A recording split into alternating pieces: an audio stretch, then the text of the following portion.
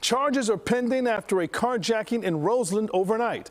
Just an hour after that SUV was taken, officers with the vehicular hijacking task force found it, with the suspected thief driving the stolen car. CBS 2's Mugu Odigwe details how they caught the suspect so quickly.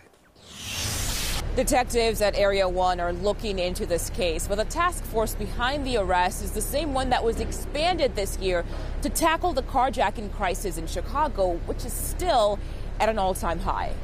Here's what we know about this recent case. It ended here near 95th and Wentworth. You can see a black Dodge Durango on the sidewalk, the front part of it damaged. There's even more damage inside with the airbag deployed. We also saw first responders putting this man into an ambulance.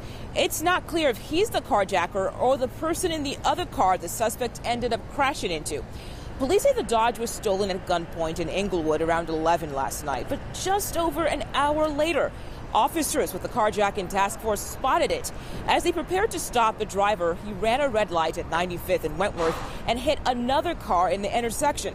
That's when police swooped in and arrested him. But this case is more proof of the carjacking crisis in Chicago.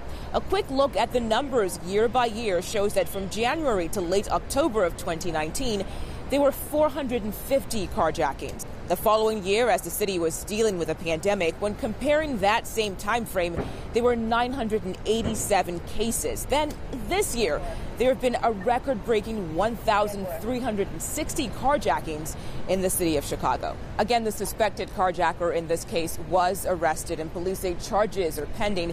They also say a handgun was found in the stolen SUV. Mugu Odigwe, CBS 2 News.